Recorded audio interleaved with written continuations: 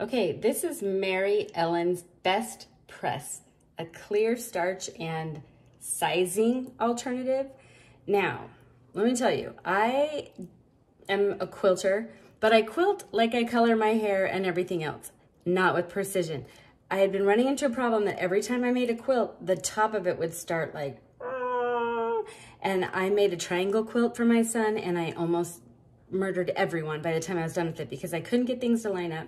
So I mentioned it the last time I was at the quilting store, and she said, well, do you use this? And I was like, I don't know what that is.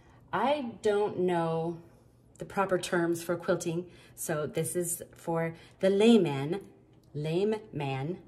What it does is it makes my fabric a little stiff so that when I sew it together, my corners line up, things stay nice. It doesn't start turning, or you don't pull your fabric too much one way, and it just comes out straight. I will show you.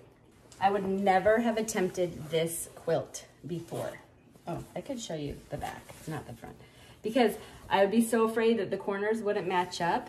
But when I spray it with this stuff, it just makes it so it doesn't like pull a lot. It's not really stiff, like it doesn't feel like it's hard at all, but it just keeps my fabric tight enough so that it doesn't start bowing. And I'm almost done with this quilt, and it is straight. So I know it's a little pricey, and I don't know exactly why it's better than other starches, but all I know is it has saved the day in my quilting, and I no longer want to murder people when I'm done with my quilt because it's not that hard. So basically what I do is each time I sew a row together or I'm about to piece something together, I just spray it with this spray and iron it whichever way you're wanting your seams to go. But I iron each section as I go, and I'm not a professional quilter. You might not, I don't even know if this is what you're supposed to do, but I know that for me,